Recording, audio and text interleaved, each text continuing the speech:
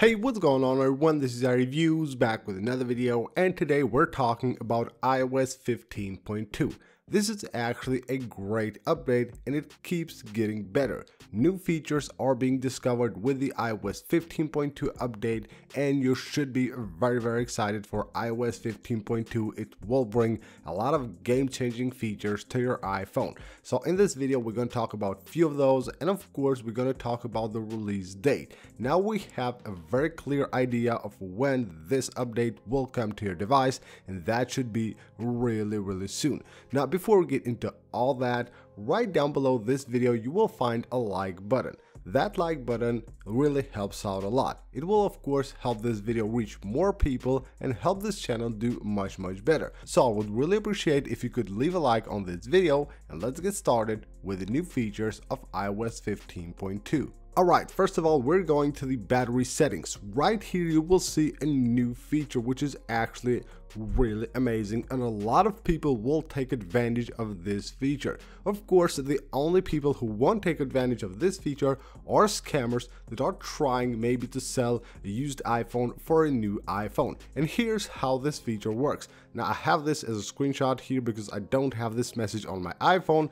This will of course show up on iOS 15.2 when you have on your iPhone a battery that's not genuine. Now a lot of people, when purchasing a used iPhone, they will take a look at the battery health, and that's a really great indicator. If you go to the battery health of an iPhone, and let's say you go here and see the percentage of the maximum capacity. Right now I have 98% on my device. That's an indicator that this device is pretty new and that it has not been used a lot. But if it's like 82, maybe 80%, that's an indicator that that device has been through a lot, and even though it might look good on the outside, you probably will need to change the battery very soon on that device. Maybe if you're purchasing a used one, that's a big no-no. Now of course people will change batteries on the iPhones and pretend to have an iPhone that is maybe even brand new.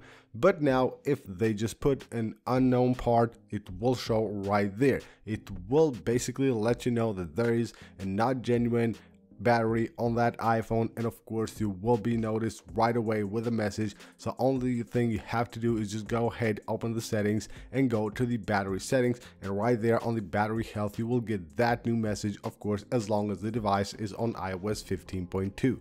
On iOS 15.2, when you go to the Wi-Fi networks and you go to one of them, you tap on the little I button to see its details right here. Now you will find a new section that says right here, limit IP address tracking. Now this of course has been changed, the labeling has been changed on iOS 15.2, and what it does, of course, when enabled, it will basically limit IP address tracking by hiding your IP address from unknown trackers in Mail and Safari as well. So you will be safe browsing, and of course while using the stock Mail app of iOS. With iOS 15, Apple has brought a new feature under the privacy settings called App Privacy Report. Basically lets you know whatever apps are using on your device, data, sensors, and everything else. So now with iOS 15.2, you know that there's a UI. If you have one of the older versions of iOS 15, you won't get anything here. Now we have a UI right here with iOS 15.2. But what's really interesting, so if you go to one of these, so here I'm on a website, and of course I can see here from which apps I have viewed this website and everything that the website has used. If you just go to one of the sections here, you will get a button that says learn more. Now this button will allow you to learn more about App Privacy Report. So of course you see there data and sensor, app network activity, but you probably don't know in details what they actually are and what kind of data and what sensors these apps and these websites are using on your device. Now you can go ahead and tap there, and you will see everything explained here and exactly know what apps and websites are using on your device. You probably know that on your iPhone, by pressing 5 times on the side button, you will go to the emergency call screen. Now on iOS 15.2, you will get a new notification when you do that. So if we just go to the emergency call screen, you will see right here, it gives us a notification. So when we cancel that, because accidentally, a lot of times you might do this, especially I do this when I'm cleaning my phone here. I will just press 5 times the side button and it will make that call. But now on iOS 15.2 you will be able to actually disable that, and you will get a notification on the lock screen whenever you cancel the call here. So let's just go to the lock screen.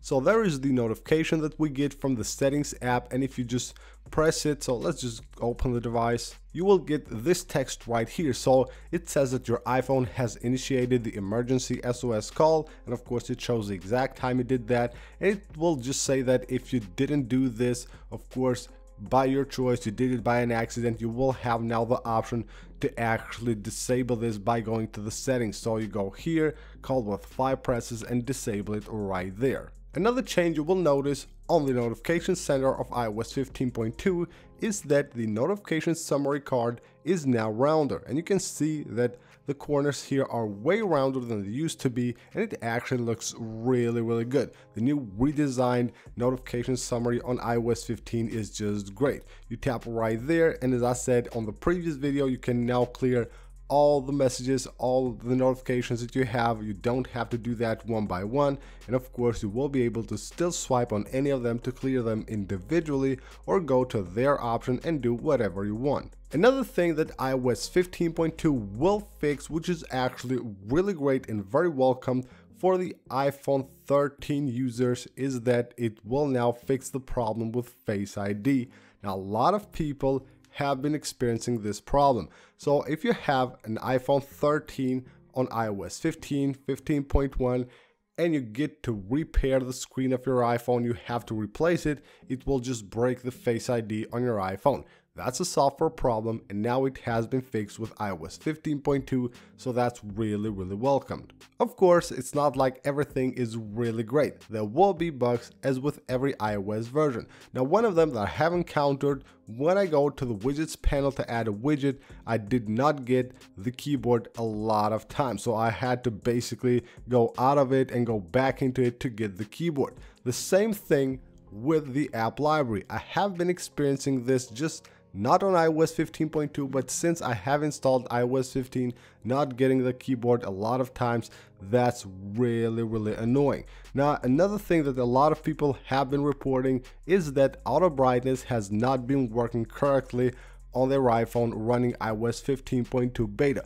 Basically, when they wake up the phone, it will just have the brightness all the way down, and sometimes it doesn't even change based on the ambient light. So that's a bug that's still persistent on iOS 15.2, and hopefully will be fixed upon the release to the public of iOS 15.2, for which we're going to talk right now, and it is really close. And now let's move on to the calendar, and let's see when can we expect iOS 15.2 to be released to the public. So we're on the 26th today, we're on beta 3, we didn't get a beta 4 because on the US it was holiday, of course, on the 25th, and we didn't get any beta at all, but expect one next week, probably on the 30th, most likely, or on December 1st.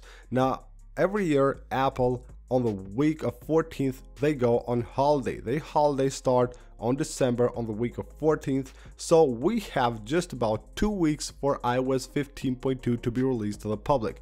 So you can expect a new beta, or maybe they will just go directly to the RC version next week, at the beginning of next week, and you can expect iOS 15.2 to be released right here at around December 7th or 8th.